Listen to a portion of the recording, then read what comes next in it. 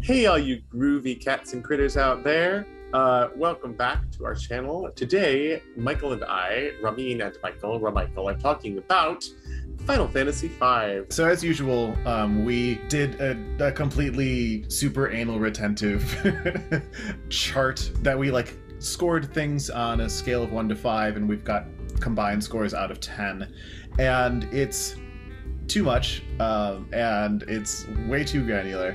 But I like how looking at all of these individual small points helps me come up with a better idea of what the big points are. If this is the first one of these video game reviews that you've seen with us, we've got it broken down into 6 big categories: story, characters, graphics, design, that's a lot of design in this one, sound, and gameplay. Okay, so the first of these big categories is story. Even though it's an early game in the history of these sorts of console role-playing games, it's not that early. What I'm trying to say with that statement is that even though it's an early game, it's not so early that the very tropey main premise of the game isn't already a trope. Like, the game is essentially find the 4 elemental stones, which we have heard, even at this point, a lot in gaming. And I do think there's a sense of urgency added to it, especially with the way that those elemental stones factor into the world's lore and affect the world and change the world map even. But when I think of the things I like about this game, story is not really up there. Even comparing it against Final Fantasies 1 through 4, 4 definitely has a stronger story, but 5 has a stronger story than 1 and 3, but that's not really saying much. I think it's probably about on par with 2, if not maybe a little stronger than 2. Final Fantasy V is among the favorites for many people, but I think most of the people who really love Final Fantasy V don't love it for the story as much. They love it for the gameplay, and that's totally fair. I see why, and I agree with them on that point. But the one thing that is nice about Final Fantasy V that is really not the case in many, if not any of the others, is it's one of the lighter tones in the Final Fantasy series. Most of them are darker than this. And it is kind of refreshing just to have, even though, you know, lots of people die in this, villages, towns full of people die, it's still, overall, it feels lighter. But I feel like sometimes that lightness doesn't always gel, and it feels like shoehorned in sometimes. Like in one of the more recent installments of the playthrough review, when we were talking about Boko and Coco, and just why did we have this much time spent to this animal friend that we basically forgot about? The thing I like about this game is also what makes it difficult to tell a congruous story, and that is that it really wants to keep that charming tone, that cutesy little smile and a wink. There are a lot of smiles and winks in this game. Trying to maintain that while also telling a story about a world that is so much bigger than that is hard. There is already a little bit of inherent tonal dissonance in cute little Barts and his cute little animal friends, and also we're fighting a dude who can end the world. Other media does this. Think about Sailor Moon. Sailor Moon is cute and fun and has world-ending consequences every season. The story in that is often Usagi getting her shit together. That's one of the main things that she needs to do toward the end of every season. Right, and I don't really feel that any of the characters in this, by the end of the story, have really have their shit together more than they did when they started. Yeah, I don't think any of the characters go through any character development. Yeah, I mean, that's the next category, but... Yeah, but that's relevant to story too. Yeah, it is. As far as world building, I felt that it was a little less cohesive than you did. When there were things that didn't seem to fit into something in the game's world, I feel like they were typically pretty well explained as to why that was the case. First, you go to another world, and everything's different there, and it feels different. But then you learn that these 2 worlds used to be one physical place together. Then looking back at stuff in the home world that seemed out of place suddenly makes more sense, because it's a remnant from this other world that was broken apart from the first world. An example is the ruins of Ronka. Sort of feels like it comes out of nowhere in the homeworld.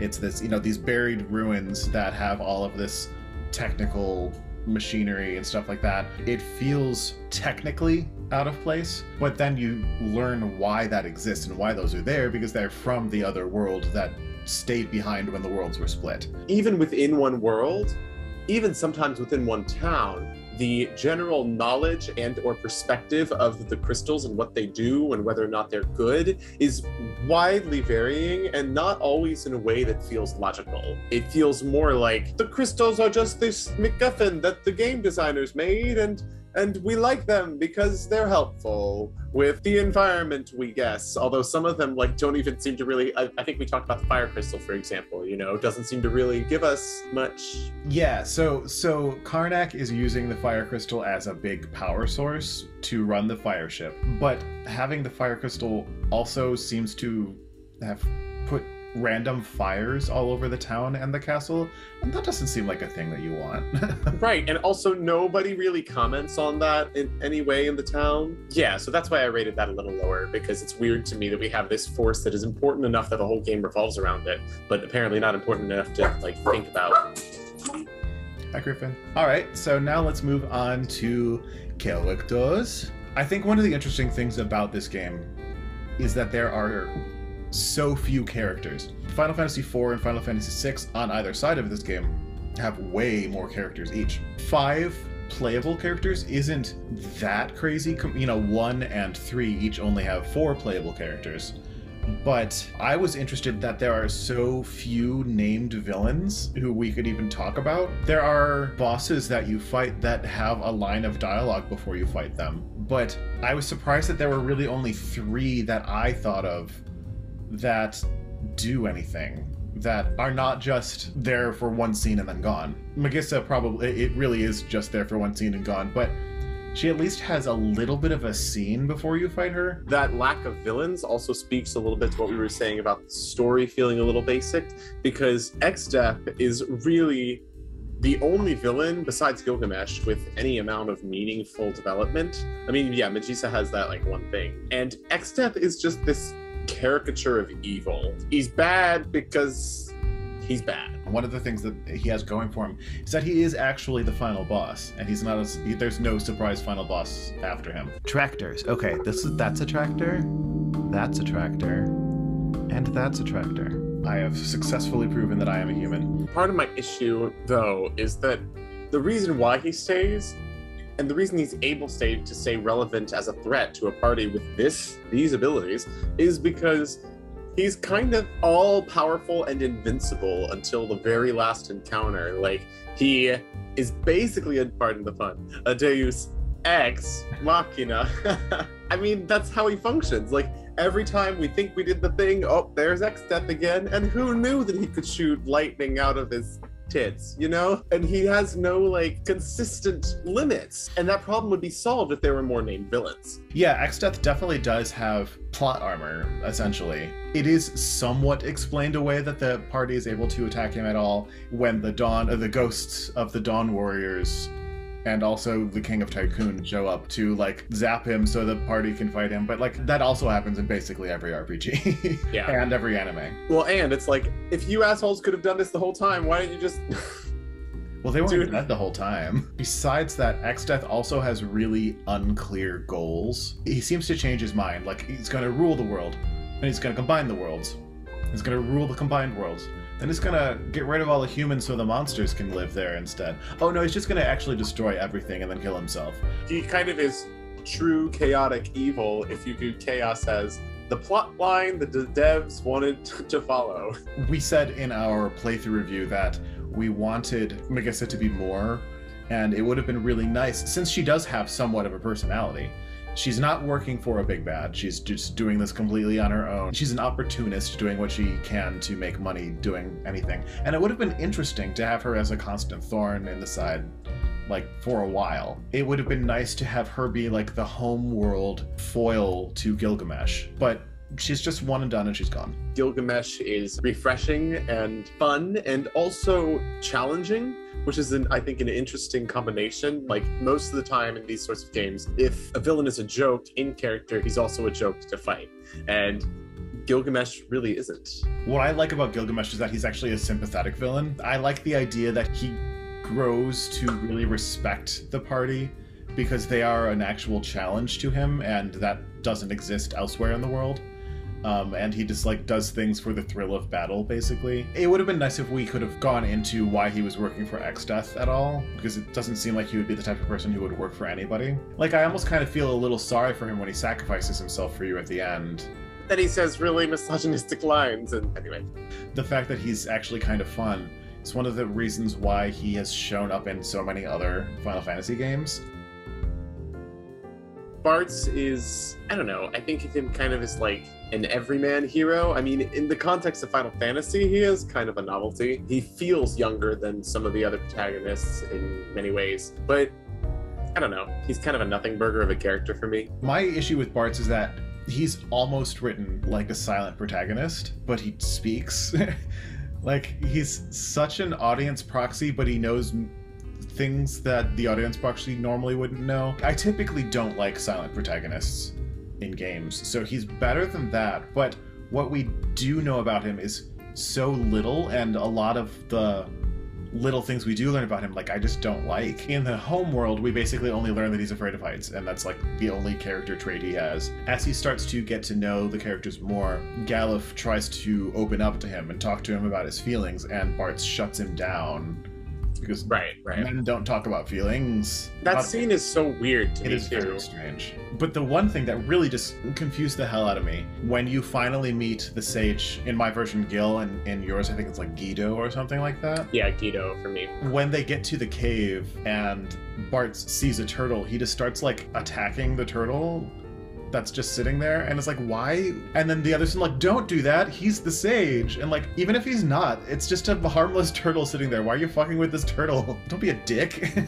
Bartz, hater of turtles. Yeah, apparently. So Lena is like one shade more developed than Bartz for me. Like, she is the sweet sacrificial virgin of the game. That kind of trope, and that's sort of it. I do think the scene where she goes through the grass is moving, I guess, but also like there were so many other ways they could have just resolved that problem without that. I think in a way you could spin it in that she's the type who would do anything to do the right thing, which is already kind of more character development than Rosa gets in Final Fantasy IV. It's not development, because she stays the same through the whole game, but it's more of a character than someone like Rosa has. I like that she's never really treated as a love interest for Bartz. In a less talented writer's hands, she would have been like someone that was there to be the pretty one that the hero gets at the end.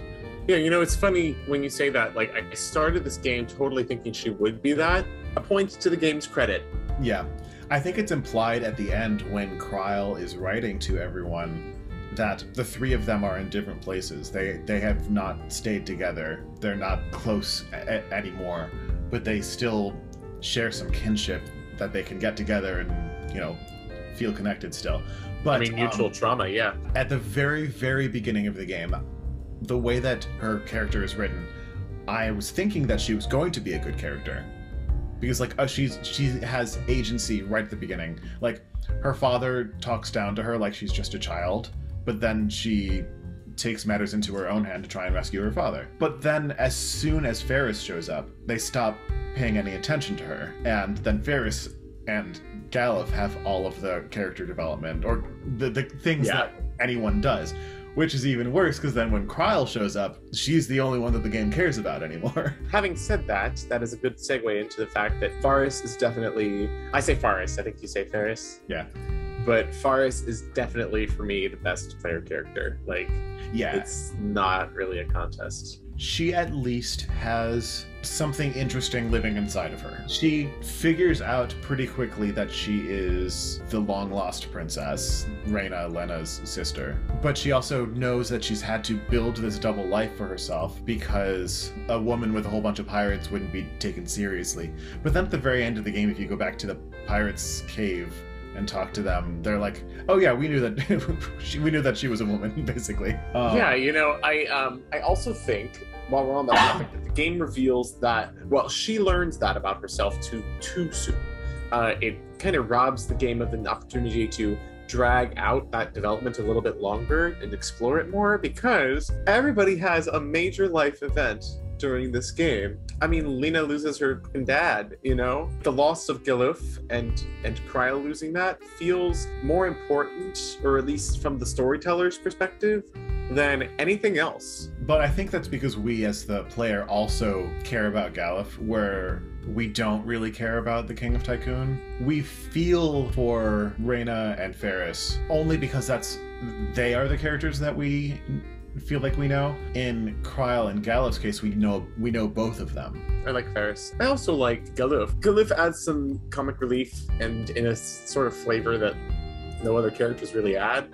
The kind of like doting older character, but his death does feel impactful, you know? It's kind of one of the few emotional moments in the game for me. Not just because I'm like, oh damn, I'm losing that character that I invested so much in, but because like it feels significant. But part of the reason why it bugs me too is that it's this pattern of characters sacrificing themselves at the expense of the plot and at the expense of Exdeath continuing to be this threat that we just can't handle. It sort of accumulates the effect of things starting to feel pointless for the player. One of the things that I think is handled really well in his death scene is that after he dies, you just have like a minute of silence and you can walk around, but you can't talk to anybody.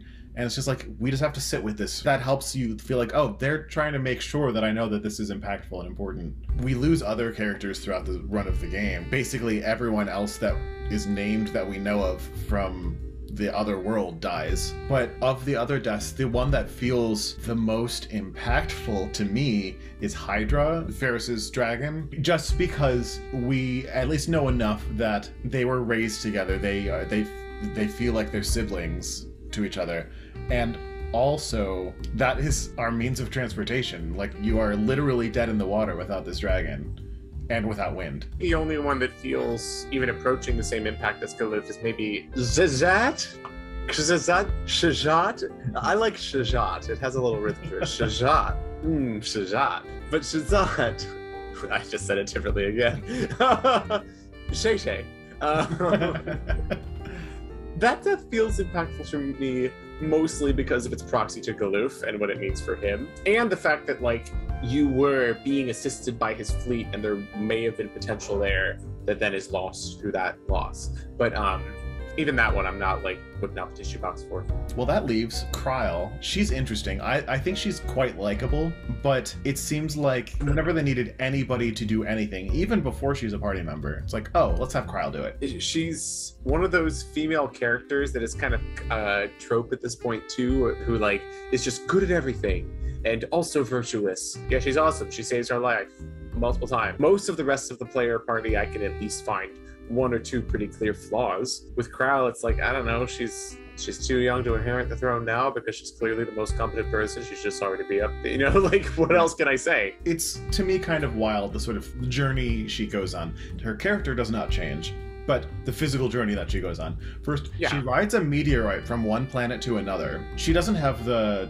Dawn Warriors or the Light Warriors' powers. She doesn't have the crystal's power.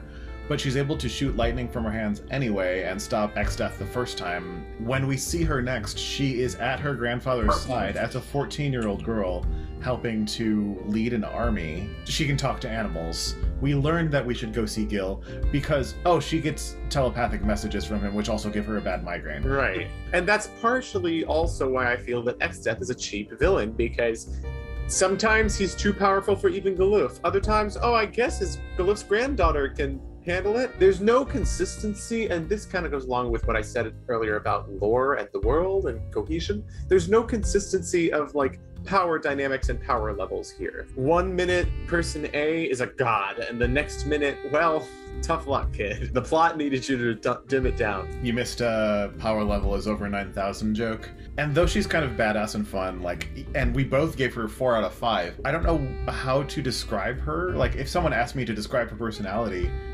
determined. Exactly. Good. Capable. Let's move on to important NPCs. King Tycoon, he himself is not that important. It's more like how Reyna, Lena, and Ferris feel about him that's important. But I do kind of like that he's this red herring that we're chasing for a small section of the game. Like, oh, he was spotted in the desert, so we go to the desert. Then you like follow his floating body around for a while. I think that's kind of interesting, but not enough to give him high points, really. Yeah, he kind of exists as a foil and plot obstacle for Lena, really, and then after that there's not a whole lot left to him. I do really like this game's Cid. I think he's one of the more charming of the Cids, and he has funny moments, but also there's some angst there with Mid, who I also like a lot. Yeah, I like that for a lot of the game, Cid feels like he's responsible for everything bad that happens in Homeworld because he's the one who develops the equipment that can drain power from the crystals. But I also like that he somewhat hides that from the party for a long time. You end up having to find out sort of haphazardly after he's held it in for a long time. Yeah, if we were ranking Cids, he might be like 2 or 3 for me. Helga doesn't really make any choices. No. The one choice he takes is to give up the last of his energy to help the party. Right. But it really does feel like Kryl prays for his death. When they're stuck in Exdeath's castle that has no exit, she like wishes for a solution, and he's like, oh, they need me, I'm gonna die now. It is a little bit interesting that the second Helga meets Bart, he's like, we gotta fight. I wish the game had explored that a little bit more, like, oh yeah, it's common in the werewolf tribe to use fighting to establish dominance or something like that. Like, why else are you fighting this person that you just met? Drogon, for me, is kind of a nothing burger. I know that he was worried about his wife. I know that he sacrificed himself to save the world. That's kind of it. We've already talked about Zeza, so that leaves Gil/Guido, wizened older character who gives lore dumps. I would have liked this character more if we had gotten in one fight with him as a party member, because I felt like it was moving toward that. Because when you meet him in the merged world, you have a party of 3 at the time, and this is when Kryl has Exdeath living as a thorn inside of her, which we didn't talk about, but I think is an interesting plot idea. If they had like went with that and had the thorn there for longer. Basically, it's just like Kryl's just like, oh, I have a thorn, and then you get to the next spot, and then Exdeath's just like, ha, it was me all along. If this had been a problem for her for longer, like, oh, why is this thorn hurting me so much, or something like, and you had to like go on a quest to do something about it, maybe, or something like that. That would have made this fairly insignificant story idea interesting then. It's kind of a pacing issue if you really think about it. I feel a little bad about this diversity line in this chart, because what games had diversity at this point? But I think it is still notable that every character who is human is white, or appears to a white gamer as white. I don't know how Japanese players view these characters. I mean, there wasn't diversity because in this genre at the time there wasn't diversity, really. Yeah. Which sucks. But And though usually when we're doing these scores, I don't always intend this to be looking with a modern lens. Is this a good or a bad thing? It's more like, how do you feel about this? And so I think with 2 different people scoring this, they might have given higher scores to this because, you know, it's just par for the course. They feel fine about it. But it is a little tiresome. Yeah. On the other hand, though, gender parity is not bad in this game. Yeah, I mean, I think it's interesting that you end the game with 1 male and 3 female playable characters. We don't have a party makeup that is more female than male until Final Fantasy X-2. One reason I did ding a point in this category is some of those outfits for some of the jobs for the women are like the Mystic Knight is like a paladin type for the man and then a belly dancer for the women. Like, I was thinking of that more in design, but I think that's true. But I also think that several of the outfits of several of the jobs are kind of racist. Not like hugely, incredibly racist, but it's like, having the chemist, and in my game that the Mystic Knight is called the sorcerer in my version of the game, having them in turbans, is that problematic? You know, it's probably not. overall, but still, it's like this. It gives me pause. No, I would say it's worth pause. I do think it's worth saying in a game like this that is striving to be nudge, nudge, wink, wink a lot of the time, I don't need the characters to feel real, but I would have liked a little more real than this. If we had any moment of any of the characters talking about how they feel, we get a little hint of that with Galuf, and that's about it. We get it with Kryl. I mean, she's super sad about Yeah, okay, no, we get it the most with her. But I feel it almost feels like the game is not quite shaming her, but pointing out, like, she is a woman, well, she is a young girl. She's a 14-year-old girl. So it makes sense that she's sad that her grandfather died. Like, no, let everyone else be sad too. As for dialogue, I will say the translation of mine was notably better. Another issue was that most people sort of spoke the same, with a few exceptions of like obvious beast races like the Mughals. There wasn't a whole lot of variety of that for me. Yeah, there's the pirates. This really goes beyond translation and it's localization instead. And you have to work within the types of characters and classes and so on that exist in the zeitgeist for all of these Japanese writers and find a way to translate it to a way that makes sense to English-speaking people. Things are never really one-to-one with any of this stuff, but it would have been nice if there was some way to differentiate how people speak a little bit. So I was playing the PlayStation port as part of Final Fantasy Anthology, and the graphics are all like fine. They translated SNES graphics to the PlayStation pretty well, and everything seemed good. I had no qualms. Yeah, I played the remaster for Steam, which looks nice. I mean, it's definitely a better quality than I remember playing on your version, which is the version I have for PlayStation. But I don't know, I felt like they could have gone further with it too. I think the Pixel remasters had a difficult needle to thread in being nostalgic and looking modern. I think aside from a full HD 2.5D like Octopath Traveler, aside from doing that, there's not really much that you could have done that wouldn't have made someone upset, and the HD 2D is much more time consuming to do. I don't know, I thought this game's design aspects were hit or miss in some ways. I definitely think the look and feel of this game is unique in the games, the series thus far, but beyond feeling sort of more charming and vibrant, I don't know, the design of the game doesn't feel like one of its selling points for me. Especially with character design, it to me seems like Amano was just kind of going through the paces here. None of his character designs really stick out to me except for Ferris. Like, she looks cool as hell in Amano's original artwork, but the rest of them are just, to me at least, like fine. Nothing really seems like it's trying to do anything interesting or new.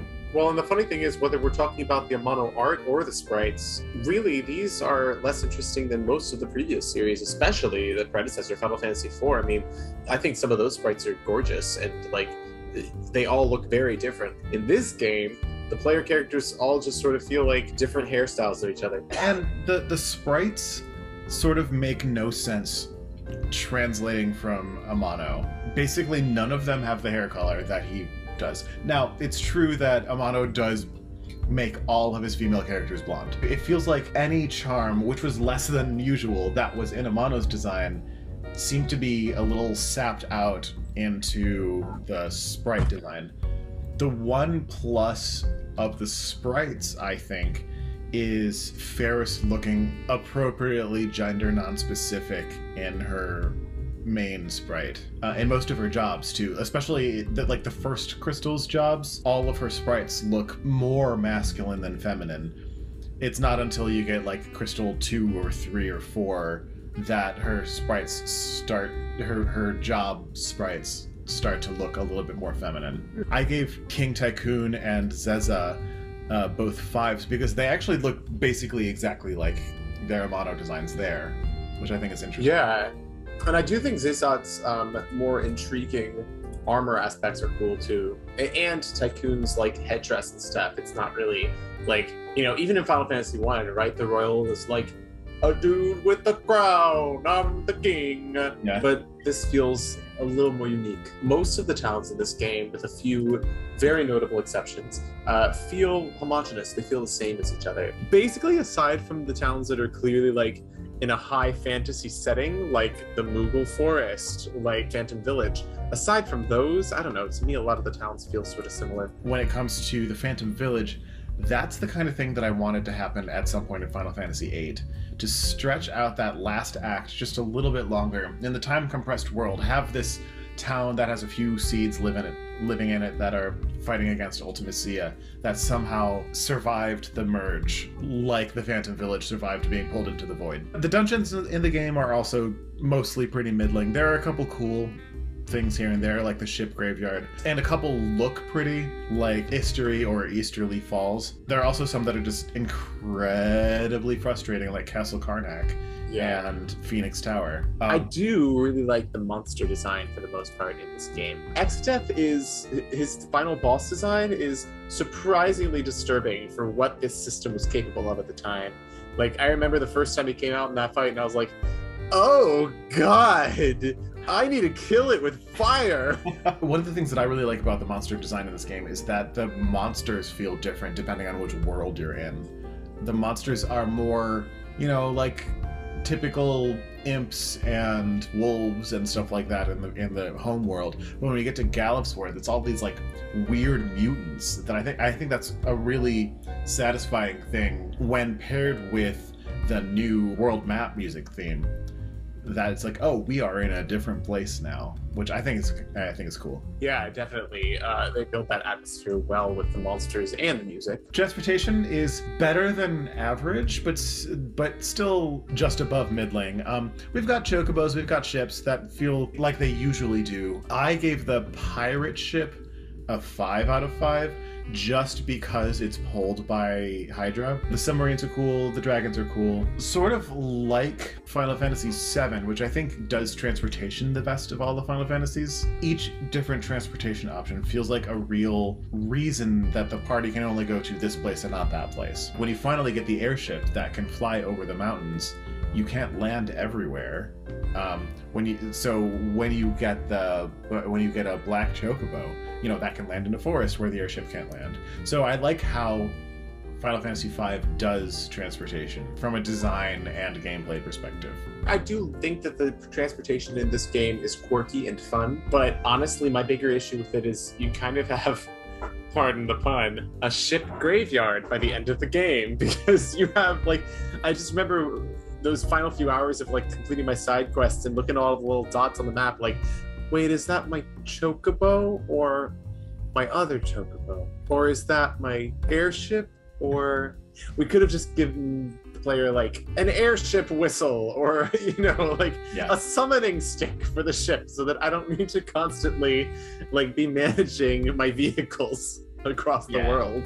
I'm surprised that they didn't like have the various ships commit suicide to protect the party like all the animals do. I'm just picturing like a really heartfelt, tearful scene with Ferris and her ship as the ship sings, like, and sad music playing in the background. Right. Yeah, I wouldn't put it past this game. But speaking of music, so we were talking about how I feel like Amano kind of just like was going through the motions in this game. I kind of feel the same way about Uematsu. This music is not bad. Uematsu, as far as I know, has not written bad music that is widely available. But I feel like a lot of the ideas in this game, the musical ideas, were recycled in later games and done better. There are some things that are just straight up recycled, like Kuja's theme is in Final Fantasy V. It's the pyramid theme. It's a good theme in 9, but it is bad in 5. A lot of Uematsu's themes throughout all of the games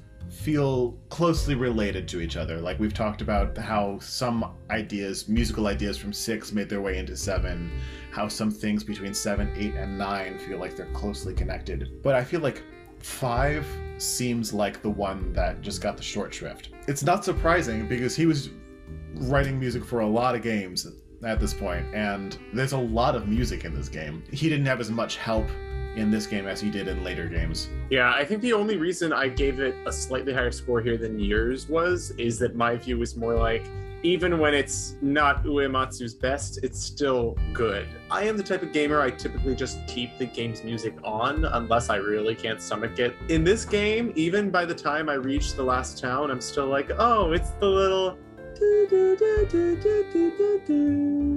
I'm not singing in the right key, but you get the idea. What I do think is interesting is how this game kind of has a mono theme, with the main theme of the game. It's used in several different tracks to mean different things. The da da da da da da. Yeah, that's true. It does mean several different things depending on the orchestration at the time. And you've also been hearing my cover of it in the background of this whole video.